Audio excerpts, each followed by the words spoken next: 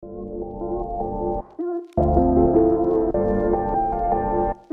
going to be making whiskey fig blondies today. We've been making these at Balvenie for a really long time, and they're a great twist on a traditional blondie.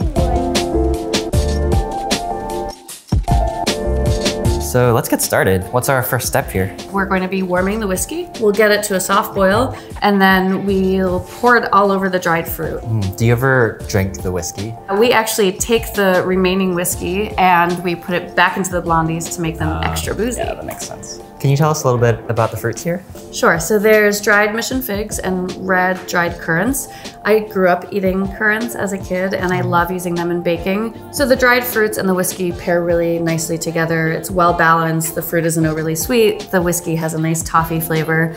So we're going to measure out the whiskey, which is about a cup.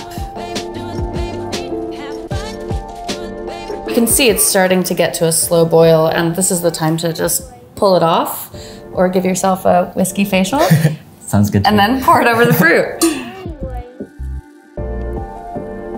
And then you just want to make sure that the fruit is fully covered in the alcohol. And then we're going to let it sit for about an hour or so, and then we'll start making the blondies. So what's next? So we've got the fruit that's been sitting in the whiskey. Do you want to taste it? Yeah, dude, it looks so different. You can taste the whiskey and the fruit. It tastes amazing. So we're gonna strain the fruit, and we're not going to get rid of the rest of the whiskey. We're gonna save it. There we go. Oh, it looks so dark and like gorgeous. I know. And that's gonna have that fruit flavor in it. So we're gonna mix our dries now. We're gonna throw flour into the bowl, and we're just using regular AP flour here. Some salt. It's about a teaspoon. Baking powder.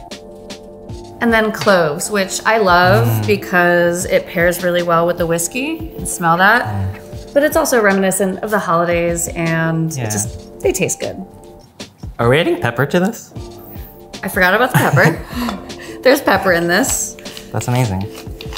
And then we're just gonna whisk this together really quickly. Just wanna make sure that it's all really evenly distributed. Now that we're done whisking our dry ingredients, we're gonna move on to the wet ingredients. Perfect. And we want to use unsalted butter because you like to control the amount of salt that you're putting into your baked goods. And we're going to add light brown sugar. Is there a reason you use light and not dark? Light brown sugar has a less intense molassesy flavor. So because there's whiskey in here and we're adding the dried fruit and spices, we want those flavors to really come out. If you use dark sugar, they're just gonna make it more molassesy and caramely, which is great. So it just depends on your preference. We're just going to mix the brown sugar into the butter, and you wanna make this mixture just really nice and creamy. All right, so now that we have that mixed together, we're going to add 2 eggs into here. I love watching how people crack their eggs. Everyone does it differently. How did I do? Oh, you did it. Are you judging me right now? I'm adding some vanilla into here as well. And the last piece of this is we have the reserved whiskey. So we're just going to pour that into the wet mixture. Amazing. Do you want me to stir away? Look, you forgot a little whisk. No. Just dump that in.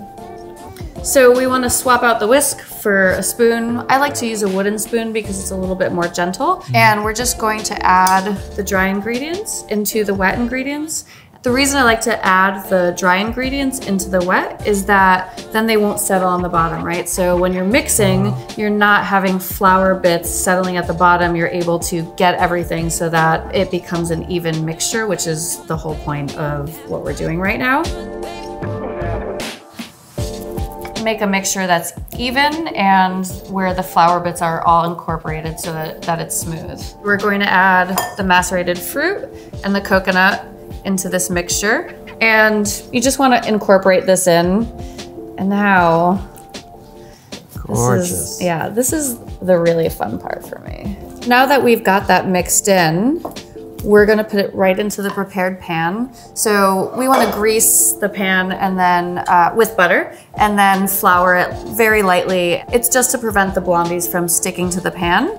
And what you wanna do is just spread it evenly into the pan so that it bakes evenly as well. All right, and now we're just gonna top it with these chopped pistachios. I like the flavor of the added pistachios with the fruit and the caramely flavor and the whiskey. Now we're ready to bake these. We're going to bake these at 350 for 30 to 35 minutes. At 30 minutes, you just want to use a toothpick, put it in the center, and see if they're ready. And we're gonna eat these afterwards.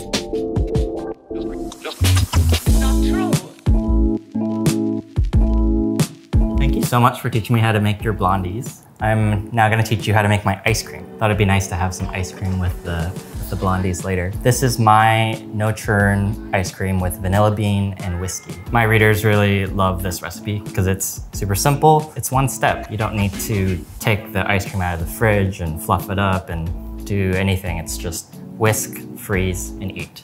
I love simple recipes, so I'm so excited to try this. Yeah, it's just some heavy cream here. I have 2 cups.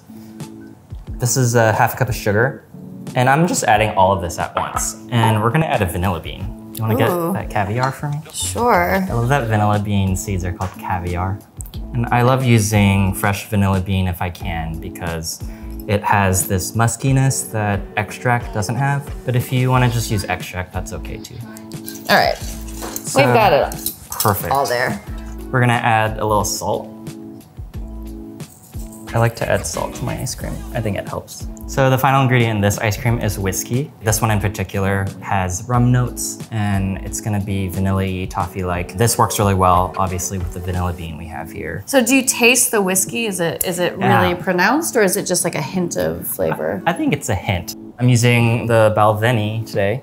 I think whiskey and cream are a match made in heaven. How long do you have to whisk it for? It depends on how fast you are. So you're basically making like a whipped cream. Yeah, now. exactly. Oh, cool. How do you know when to stop? I think once you're tired, that's probably a good time to stop. It's getting there? I mean, you're basically looking for a nice whipped cream. Okay. I kind of want to taste this. Wow, that tastes incredible. And you can taste the whiskey, but it's subtle. Yeah. It's a really nice flavor. Yeah. I love it. So is this ready or what? This is ready. Yeah? Now we can just transfer it into that. I'm gonna cover it with some plastic wrap. We're gonna put this in the freezer for about 4 hours, but it's also good to keep overnight. So these are definitely ready. And you know they're ready when they're pulling from the sides a little bit. You've got that like crispy, darker caramelized edge. We're gonna let these cool for about 10 to 15 minutes, depending on how patient you are. And then we'll get to eat them with your ice cream. I can't wait to taste these.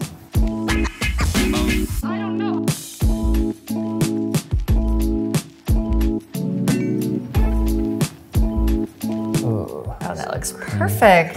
Look at that texture. It's like fluffy. Yeah. Wow. Here you go. That looks gorgeous. That's for you. Grab this one. Oh, that's scooping beautifully.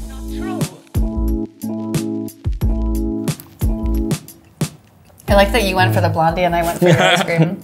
Wow. I've had that plenty of times. This is so good. Thank you. All right, Your blondie is so good. Now I'm going for the full. It's so fudgy. For me, what's really surprising about the blondie is I can taste the whiskey right away, but it's not overpowering or anything. And the ice cream is just the perfect topping for it. There's also something great about the fact that both of these desserts are make-ahead, right? You can do them way in advance. Yeah. And I think that's really useful during the holidays. You keep talking and I'm just gonna keep eating. Okay. Sounds good to me. Cheers. Cheers.